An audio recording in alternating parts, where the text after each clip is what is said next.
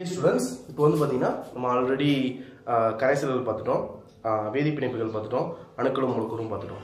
சரிங்களா? சரி இப்படி கிளாஸ் பார்த்துட்டே போறோம். வேதியியல் மறந்து போயிடாதா சார் அப்படின்னு நிறைய பேர் கேக்குறாங்க. வேதியியல் ஏன் மறந்து போகுது? என்ன காரணம்? ஃபர்ஸ்ட் விஷயம் வந்து பாத்தீங்கன்னா அதுல இருக்க விதிகளோட பேரு. ரெண்டாவது விஷயம் அதுல இருக்கவங்களோட பேர். மூணாவது விஷயம் வந்து பாத்தீங்கன்னா அதுல வந்து பாத்தீங்கன்னா நிறைய வேதி சமன்பாடுகள் வருது. இதுதாங்க மறந்து போயிருது. எப்பயுமே வந்து பாத்தீங்கன்னா உயிரியல் அப்படின்னு எடுத்துட்டீங்க, விலங்கியல்னு எடுத்துட்டீங்கனாலே பேசிக் எது உங்களுக்கு தேவைன்னா செல்லு தேவை. நான் எப்பயுமே அதான் சொல்லுவேன் எடுத்துக்காட்டுக்கு. அதே போல உங்களுக்கு வேதியியல் தேவை அப்படின்னாலே உங்களுக்கு என்ன தேவைன்னா அணு தேவை. அணுவை பொறுத்த வரைக்கும் அணுக்குள்ள என்ன இருக்கு? ஃபர்ஸ்ட் நம்ம இப்போ நம்ம என்ன பார்க்க போறோம் அப்படின்னா தனிம ஆவர்த்தன அட்டவணைன்னு ஒரு முக்கியமான படம். அதான் இங்கேயே போட்டுருக்கேன். தனிம ஆவர்த்தன அட்டவணை ரொம்ப முக்கியமான படம். கண்டிப்பா கொஸ்டின் எப்பவுமே வந்துட்டு இருக்கும். இப்போ நம்ம இந்த ஹை லெவல் டீப் லெவல்ல பார்க்கும்போது இதுல எல்லா விஷயமும் பார்க்கணும். பொதுவாக நம்ம தனிம ஆவர்த்தன அட்டவணை படிக்கும்போது என்ன பண்ணிட்டு தெரியுமா? ரெஸ்ட் தொகுதினா என்ன, தொடர்னா என்ன, கண்டுபிடிச்சவர் யாரு, அதனால என்ன யூஸ் பார்த்து போயிட்டே இருக்கும். இதுக்கு முன்னாடி எதுவும் எக்ஸாம்பிளாக. ஆனால் இப்போ கொஸ்டின் பேப்பர் ஸ்டாண்டர்ட் அவங்க எப்படி மாற்றிட்டாங்கன்னு நமக்கு தெரியும், கொஸ்டின் அவங்க எப்படி கேட்குறாங்கன்னு நமக்கு தெரியும். ஸோ அந்த லெவலுக்கு நம்ம படிச்சு தான் ஆகணும். ஸோ எதையுமே விடவே முடியாதுங்க. எல்லா பதிலும் கொஸ்டின் கேட்குறாங்க. ஸோ எல்லா பதிலும் பார்க்கணும். சரிங்களா? சரி, ஓகே. இந்த தனிம ஆவர்த்தன அட்டவணைங்கிறத பார்க்க போகிறதுக்கு முன்னாடி நமக்கு என்ன தேவை? சரிங்களா? இதை பார்க்க போகிறதுக்கு முன்னாடி என்ன தேவை அப்படின்னா இதுல தனிம ஆவர்த்தன முதல் என்ன அப்படின்னா ஒன்றும் இல்லைங்க, சிம்பிள். நீங்க உங்க காலேஜுக்கு ஸ்கூலு இதெல்லாம் இருக்கு இல்லையா, அதாவது லைப்ரரின்னு ஒரு இடம் இருக்கும். அங்கே நீங்க உள்ள போறீங்க. உள்ள போனே நீங்க படிக்க போற சப்ஜெக்ட் என்னது? சயின்ஸ், வேதியியல் படிக்க போறீங்க. வேதியியல் புக் எடுக்கணும் போறீங்க. அப்படியே எப்படி இருக்கு? ஹிஸ்டரி, எக்கனாமிக்ஸ் எல்லா புக்குமே மொத்தமா சேர்ந்து குமியலா இருக்குன்னு வச்சுக்கோங்களேன். நீங்க என்ன செய்வீங்க?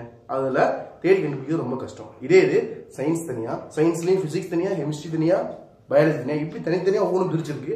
அதுல புக் தனித்தனியா அடிக்கிறதுனா 10,000 புக்ல ஒரு புக் கண்டுபிடிக்கிறது ஈஸியா, 10 புக்ல ஒரு புக் கண்டுபிடிக்கிறது ஈஸியா. அதே தான் இவங்களும் பண்ணாங்க. மெண்டலிஃப் அப்படின்னு ஒருத்தர் இருந்தார். இவர் என்ன பண்ணார் அப்படின்னா இந்த மாதிரி தனித்தனியா சிதறி கிடந்த புத்தகங்கள், அதாவது தனிமங்கள், அந்த தனிமங்கள்லாம் என்ன செஞ்சாங்கன்னா எடுத்து அடிக்க வச்சார். அதுக்கப்புறம் இவர் அடுக்கிறது சரியில்லை அப்படின்னு சொல்லி இதுக்கப்புறம் வரப்போ அதை மாற்றி அடிக்க வச்சாங்க. அவ்வளவுதான். சரிங்களா? இதுதான் தனிம ஆவர்த்தன அட்டவணை. சரி, இந்த தனிம ஆவர்த்தன அட்டவணைக்கு அப்புறமா இதுக்கு முன்னாடி என்னென்னலாம் ஆட் பண்ணாங்க, இப்போ நம்ம என்ன பார்க்க போறோம்னு சொல்றேன். ஸோ தனிம ஆவர்த்தன என்னென்ன ஆட் பண்ணாங்க, எதை வச்சு ஆட் பண்ணாங்க. இப்போ இது வந்து சயின்ஸ் புக்குன்னு சொல்றீங்கன்னா அதுக்கு ஒரு குவாலிஃபிகேஷன் இருக்குல்ல, ஏன்னா அது சயின்ஸ் சம்பந்தப்பட்ட விஷயங்கள்லாம் இருக்கு. அதனால அது சயின்ஸ் புக். ஹிஸ்டரி, வரலாறு சம்பந்தப்பட்ட விஷயம் ஹிஸ்டரி புக். தனித்தனியாக பிரிக்கிறோம் இல்லையா, அதுக்குரிய குவாலிட்டிஸ் என்ன அப்படிங்கிறத பார்க்க போறோம். ஃபர்ஸ்ட் இந்த தகுதிகள் இருக்கு இல்லையா, அந்த தகுதி அடிப்படையில் பிரிக்கிறாங்கன்னா ஃபர்ஸ்ட் நமக்கு தேவை பேசிக்ங்க, அணு. சரிங்களா? அந்த அணுவை வச்சு தான் எல்லாமே. சரிங்களா? ஃபர்ஸ்ட் இதுல ஒரு அணுவை பொறுத்த வரைக்கும் அதுல 3 இருக்குங்க. சிம்பிள் ஸ்மால் ரிவிஷன் கொடுக்குறேன். 3 விஷயம் இருக்குங்க. என்னென்ன இருக்குன்னா அணுக்குள்ள உட்கரு இருக்கும். உட்கருக்குள்ள நியூட்ரான், புரோட்டான், இந்த 2 விஷயங்கள் இருக்கும். வெளிக்கூட்டுல எலக்ட்ரான்கள் சுத்தி வருங்க. இது உங்களுக்கு ஏற்கனவே தெரியும். சரி, இதுல எலக்ட்ரான்கள் எண்ணிக்கையும் புரோட்டான் எண்ணிக்கையும் கிட்டத்தட்ட சமமா இருக்கணும் விதிப்படி. சரிங்களா? இதுல புரோட்டான் ஆல்ரெடி சொல்லியிருக்கேன், நேர்மின் சுமை. எலக்ட்ரான் எதிர்மின் சுமை. நடுநிலைத்தன்மை என்னது? நியூட்ரல். அப்ப அது நடுநிலை தன்மை நம்ம சொல்றோம். சரிங்களா? இப்ப இந்த 3 விஷயங்களை கண்டுபிடிச்சவர் யாரு அப்படின்னு ஆல்ரெடி அணு அமைப்புல சொல்லியிருக்கேன். யார் அப்படின்னு பாத்தீங்கன்னா புரோட்டான்னா நேர்மின் சுமை சொன்னா பிளஸ், வீட்டுக்கு கோல்டு வாங்கினா பிளஸ்ஸா மைனஸா? பிளஸ். அப்ப புரோட்டானை கண்டுபிடிச்சவர் கோல்ட்ஸ்டீன். அதே மாதிரி எலக்ட்ரானை கண்டுபிடிச்சவர் ஜே தாம்சன். சரிங்களா? அதுக்கப்புறம் நடுநிலைத்தன்மை இருக்கு இல்லையா, நடுநிலைத்தன்மை வந்து எப்படி இருக்கும்? பிளஸ் இருக்காது, மைனஸ் இருக்காது, அப்படி சாத்வீகமா இருக்கும். கண்டுபிடிச்சவர் பேர் யாரு? சாத்விக். சரிங்களா? சோ கோல்டு வாங்கினா பிளஸ். அப்ப புரோட்டானை கண்டுபிடிச்சவர் கோல்ட்ஸ்டீன், எலக்ட்ரானை கண்டுபிடிச்சவர் ஜே தாம்சன். சரிங்களா? அடுத்தது நியூட்ரானை கண்டுபிடிச்சவர் சாத்விக். அதுக்கப்புறம் அந்த அணு கரு இருக்கு இல்லையா, அதை பத்தின கொள்கைகளை வந்து டீப்பா ஆராய்ச்சி பண்ண பார்த்தீங்கன்னா ரூதர்ஃபோர்ட். இதெல்லாம் வந்து பார்த்தீங்கன்னா நம்ம அணு அமைப்புல டீப்பா பார்ப்போம். ஸோ இந்த பேசிக் ஞாபகம் வச்சுக்கோங்க. சரி, அணு சொல்லிட்டீங்க சார். இந்த அணுல அடுத்து வேற என்ன சார்னா முக்கியமான 2 விஷயம் இருக்கு. இந்த பாடத்துக்கு தேவையான முக்கியமான 2 விஷயம் என்னன்னா அணு எண், நிறை எண். சரிங்களா? அணு என்ன, நிறை என்ன ஆல்ரெடி போன பாடத்துல பார்த்துருப்போம். ஐசோடோப்பு, ஐசோபார்கள், ஐசோடோன்கள், ஒத்த அணு எண்ணையும் வேறுபட்ட நிறை எண்ணையும் சொன்னேன். ஐசோடோப்பு டாப்ல மாதிரி இருக்குன்னு ஒரு ஷார்ட் சொல்லியிருப்பேன். மறந்துருச்சுன்னா டக்குன்னு அதுக்கு பார்த்து வந்துருங்க. சரிங்களா? இதை பார்த்துட்டு அதை பார்த்தீங்கன்னா அதுக்கு படிக்க வேண்டியது இருக்காது. சரிங்களா? அணு எண் அப்படின்னா என்ன அப்படின்னா அதுல இருக்க புரோட்டான்கள் இருக்கு இல்லையா, அந்த புரோட்டான்களின் எண்ணிக்கை அல்லது எலக்ட்ரான்களின் எண்ணிக்கை தான் என்ன சொல்றோம்னா அணு எண் சொல்றோம். சரிங்களா? இப்போ ஹைட்ரஜன்ல சரிங்களா ஒரே ஒரு எலக்ட்ரான் இருக்கு அப்படின்னா இதோட அணு எண் என்னது? 1. சரிங்களா? இதே இது நிறை என்னன்னா அதுல இருக்க புரோட்டான்கள் மற்றும் நியூட்ரான்கள் சொன்னேன். உட்டருக்குள்ள புரோட்டான் நியூட்ரான் ரெண்டு இருக்குன்னு சொன்னோம் இல்லையா, அதோட கூட்டுத்தொகை அதாவது அதோட கூடுதல் இருக்கு இல்லையா, அதான் என்ன சொன்னோம்னா நிறை எண் அப்படின்னு சொல்றோம். ஸோ அணு எண்ணா எலக்ட்ரான்கள் அல்லது புரோட்டான்களின் எண்ணிக்கை, நிறை எண்ணா புரோட்டான்கள் நியூட்ரான்களின் கூட்டுத்தொகை. ஸோ அணியின் நிறைன்னு ஓகேவா? சரி, புரோட்டான் என்ன நியூட்ரான் என்ன தெரியும் இல்லையா? தெரியல அப்படின்னா போயிட்டு டக்குன்னு புக் பேஸ் கிளாஸ்ல நான் அணு அமைப்பு நடத்திருமே, அதை பார்த்துட்டு வந்துருக்கேன். சரிங்களா? சரி, அதே மாதிரி நான் சொல்லியிருக்கேன், புரோட்டானும் நியூட்ரானும் அணுக்கருக்குள்ள இருக்கும், எலக்ட்ரான் வெளிவட்ட பாதையில சுத்திக்கிட்டு இருக்கும். சரிங்களா? வெளிவட்ட பாதையில என்ன சார் அப்படின்னா ஒவ்வொரு எலக்ட்ரானுக்குமே வெளிக்கூடு அப்படின்னு ஒன்று இருக்குங்க. சரிங்களா?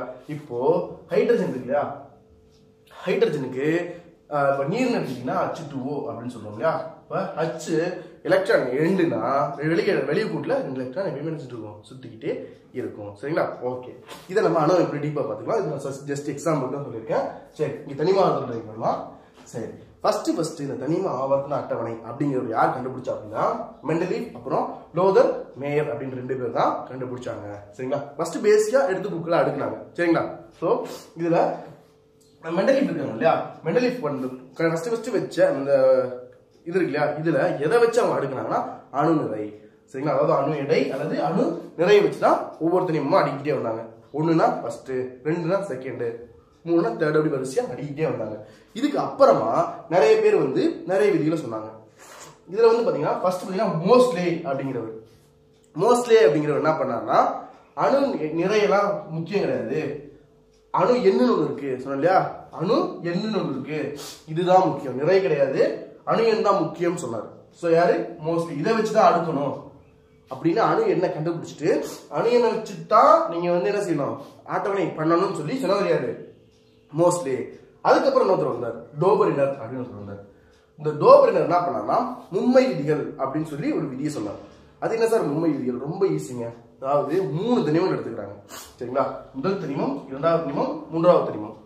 சரிங்களா? இந்த 3 தனிமங்களோட நிறை வந்து அணு நிறை வந்து பாத்தீங்கன்னா நடுவுல இல்லையா, இந்த முதலையும் 3வதையும் கூட்டினா வர்ற அணு நிறை வந்து இந்த 2வது அணு நிறையோட சமமாகும். அதாவது இதை எப்படி சொல்றாங்க அப்படின்னா முதல், 2வது, 3வது இதோட அணு நிறையோட சராசரி இருக்குல்ல, அதான் என்னது இந்த 2வதோட அணு நிறை.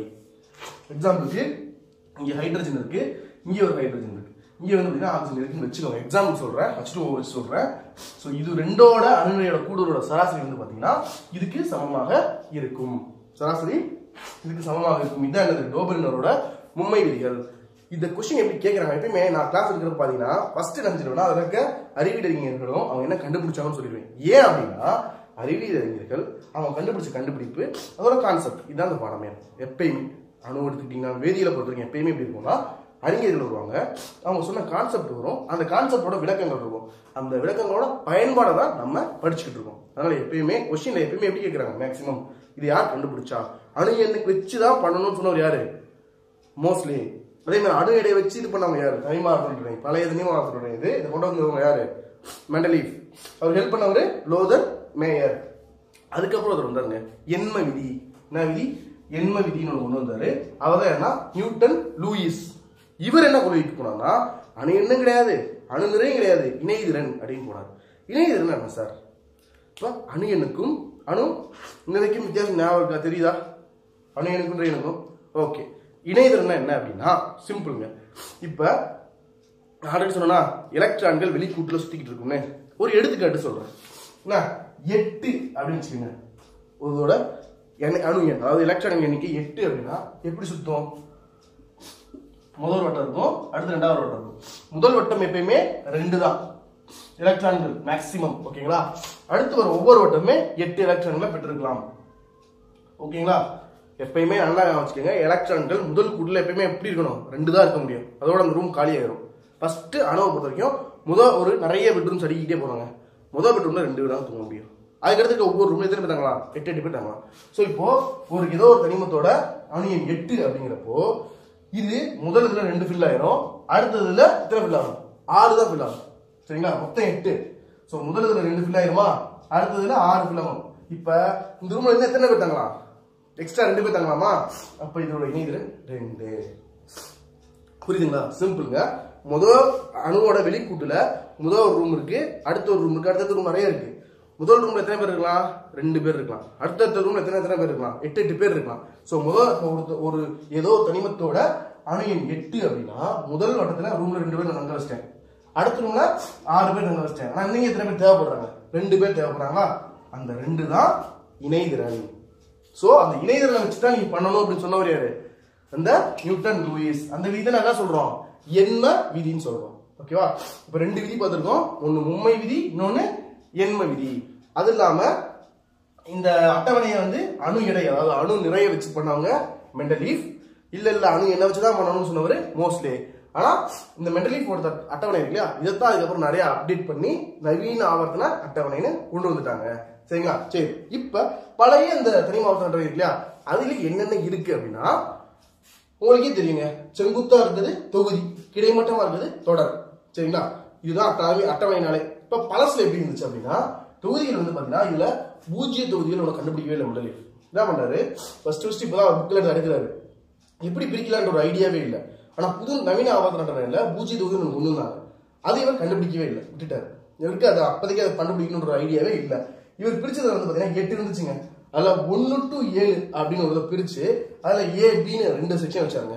1 to 7 8 தொகுதி மொத்தம். அதுல முதல் தொகுதியில இருந்து 7 தொகுதி வரைக்கும் ஏபி அப்படின்னு பிரிச்சுட்டாரு. 1 to 7 வரைக்கும் ஏபி அப்படின்னு பிரிச்சு ஒரு அட்டவணையை போட்டு வச்சுட்டாரு. அதுக்கப்புறம் 8வது இருந்துச்சுங்க. அதுல 3 உட்பிரிவுகள் வச்சாரு. இப்ப 7 வரைக்கும் 2 இருக்குல்ல ஏபின்னு, அதே மாதிரி 8வதுல 3 உட்பிரிவுகளை பிரிச்சு 3 போட்டு வச்சுட்டாரு. புரியுதா? 3 பிரிச்சு 3 போட்டு வச்சுட்டாரு. சோ 1 to 7 தொகுதிகள்ல இதுமே பண்ண ஏபின்னு பிரிச்சு தனிமங்களை அடிக்கிட்டே வந்தாரு. 8வதா வந்ததுல 3 உட்பிரிவுகளை பிரிச்சு ஒவ்வொன்றையும் 3 தனிமங்களை போட்டு வச்சுட்டாரு. சரிங்களா? அதுக்கப்புறம் பாத்தீங்கன்னா தொடரை பொறுத்த வரைக்கும் பாத்தீங்கன்னா முதல் தொடர்ல இவர் எப்பயும் போல ஹைட்ரஜன் ஹீலியத்தை மொட்டையா போட்டு விட்டாரு. அதுக்கு சரியான இடமும் அவர் வழங்கவே இல்லை. ஏன் இதை நான் அப்படி போட்டிருக்கேன் அப்படின்ற விளக்கமும் அவர் கொடுக்கவே இல்லை. முதல் தொடர்ல ஹைட்ரஜன் ஹீலியம் அப்படின்னு குறிச்சிட்டாரு. அடுத்து இதுல வந்து பாத்தீங்கன்னா மொத்தம் 7 தொடர்கள் இருக்குங்க. இது வந்து பாத்தீங்கன்னா 8 தொகுதி 7 தொடர்கள். பழைய ஆவர்த்தன அட்டவணை சொல்லிட்டு இருக்கேன். நவீன அட்டவணையில பழைய ஆவர்த்தன அட்டவணை சொல்லிட்டு இருக்கேன். இதுக்கப்புறம் இதுல இருந்துதான் நவீன ஆவர்த்தன அட்டவணையை அப்டேட் பண்ணாங்க. சரிங்களா? அதை நம்ம அடுத்து பார்ப்போம். சரி, இந்த தொடர் இருக்கு இல்லையா, தொடர்ல 7 தொடர்கள்ல முதல் தொடர்ல பாத்தீங்கன்னா ஹைட்ரஜன் ஹீலியம் வச்சுட்டாங்க. அடுத்து 2 3 அது என்ன சொன்னாங்கன்னா குறுகிய தொடர் அப்படின்னாங்க. சரிங்களா? சோ இதுல வந்து 2 கரெக்டா. அடுத்து குறுகிய தொடர்ல எத்தனைன்னா 8.